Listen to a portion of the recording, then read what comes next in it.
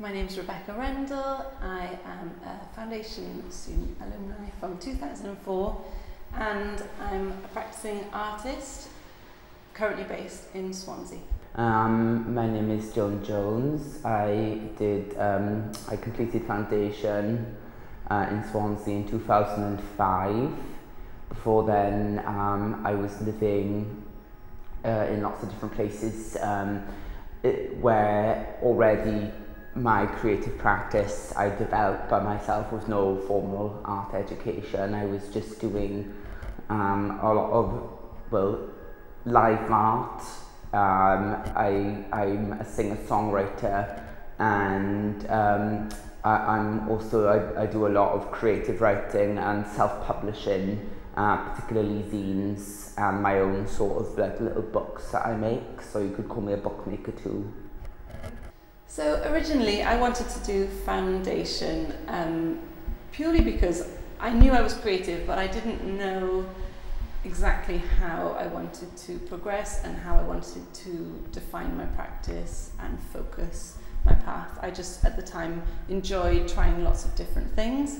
I studied a BTEC National Diploma and took a year out after that, but I'd already acquired a place on the foundation, so I knew I had something to come back to. And foundation really helped me to decide and focus on the bits that I really enjoyed about being creative. A very close artist friend, Emma Hedditch, I was having a telephone conversation with her and she was like, "Oh, see if there's a good art and design foundation that you could do, because you're a brilliant artist and you should see if like you can do stuff to progress your work in that way." And so yeah, I looked it up, and yeah, it turns out, at least from my point of view, Swansea Art and Design Foundation course is one of the best. I remember on the first day in foundation, I was absolutely petrified to even enter the building. I had a complete lack of confidence on that day, and I was convinced that it was the worst idea in the world. Even though I'd spent a year looking forward to going on the course, I'd even spent the year collecting materials that I knew I liked working in, writing down ideas that I'd potentially make. But on the day of the first day to go in, I just convinced myself that I just couldn't do it. And after a bit of a chat with the head of the course, I eventually went in the second day. It was a very metamorphic year for me.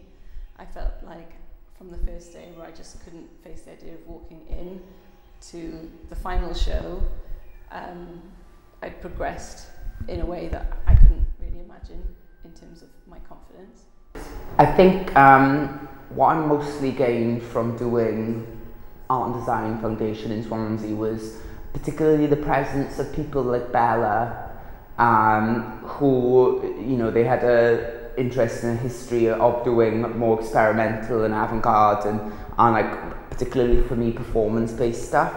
So it was like, we're doing crits and stuff. If I'd come and present like a performance piece I just made, that was always really exciting, not just for me, but for the staff and the students, that someone was presenting a live work when, I mean, a lot of people come off A-level to do it, like they've got no experience of like live art and like what that can mean, and like, you know, that direct connection to the staff and the student body, like saying like, this is a live work, this is something like, you know, the work is in itself, like what you see, what I'm doing before you, that's the nature of my work.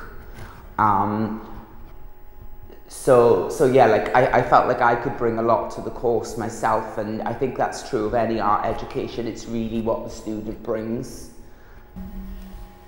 After foundation, I went directly on to study my degree in Winchester, and I managed to get some work with a very well-known artist after that.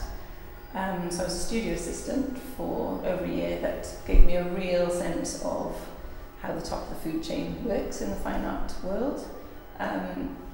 this increased my confidence again, and when I got the opportunity to work in a gallery in Dubai, I moved to the Middle East and I was based there for 4 years, where I managed to establish my practice more so, got my first experiences of teaching, and had my first residencies and solo shows. Again, I was very lucky in a way, like after completing my art and design foundation, I'd learnt that at UWIC, as it was then, they had a course which was, it was a fine art degree, but also there was the time-based department which you got to choose, like similarly to like foundation, you did rotation, but like in my heart of hearts I really wanted to like pursue a path and a career in doing live work, and basically again it was perfect timing. I was in Wales and there was that facility at the time, and the course leader was Andre Stett, who obviously has a massive history of doing performance live work. So yeah, again it was like being in the right time at the right place. I remember finishing foundation and telling people, whether they were interested in art and design or not, that was a really vital course that everyone should consider, because it led me through a journey from, as I said, quite a metamorphic journey from A to Z. But for artists who really want to figure out who they are, it's the perfect course to really push yourself and experiment. If I was going to sum it up in one sentence, it's like the freedom to show like you're vulnerable, the freedom to show like, you know, where your weaknesses might be, and also being surrounded by so many amazing people who will just encourage your strengths. And again, it's like the freedom to make mistakes. So I was asked to sum up this foundation course in just one line, and the only thing I could think of was superfragile.